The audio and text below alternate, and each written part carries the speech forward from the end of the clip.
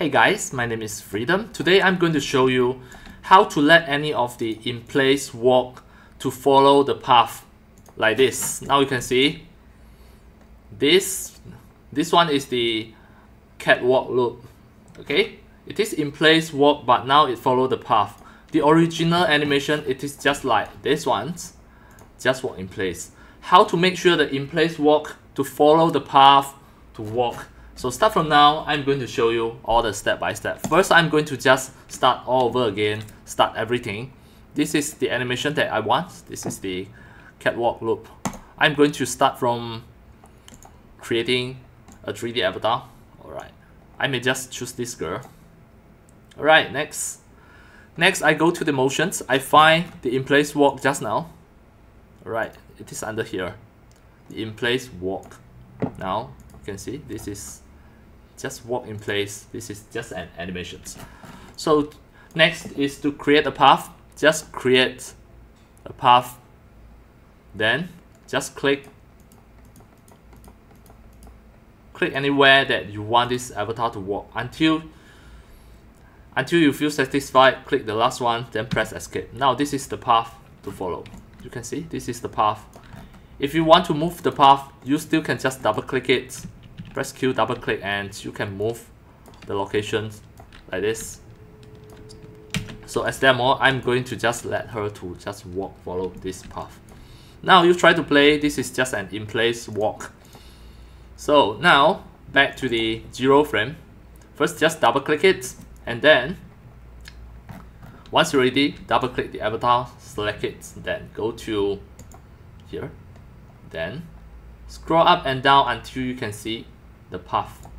This path, click to select the path. Then next, just try to play. You can see it is still not follow the path. You still need to set up one more thing. That is, just make sure under this, double click. You need to make sure you follow the path and follow negative y-axis, the minus y-axis in this way. Now if you try to play, you can see it is still not following. That means you need to adjust the timeline, and if this is the last frame, you need to make sure it is at 100. So now we try again. You can see it already followed the path, but the step is not yet follow. The step is stopping there. We need to go to the animations at here. Go to the timeline, and you can see this is the walk loop. You need to make sure you duplicate until the keyframe where the last frame stopped at. Now we try to play again. Try to play.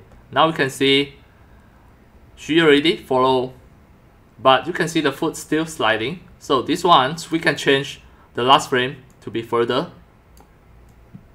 Then keep on duplicate further.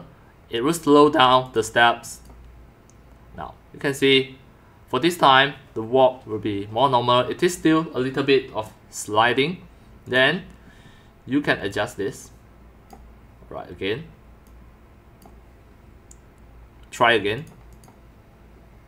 For this time, it is going more normal. So just by adjusting the last frame, you can just avoid the sliding. And for each of the point, you better just make it almost the same distance for every path. Alright, that's all for today about my tutorials on how to let the in-place walk to follow the path to go to any directions. Something like this. Let the character follow the path to walk in place. You can apply any in-place animations and let it follow. Alright, that's all for today. Thank you for watching. If you love my videos, tutorials on 3D modeling, 3D animations, and 3D game developing, you can subscribe to my YouTube channel and also turn on the mini bell and select all, so that when next time I publish a new tutorials or sharings, you receive the notification immediately. See you in my next video. Enjoy! Happy 3D modeling, 3D animations, and 3D game developing. See you!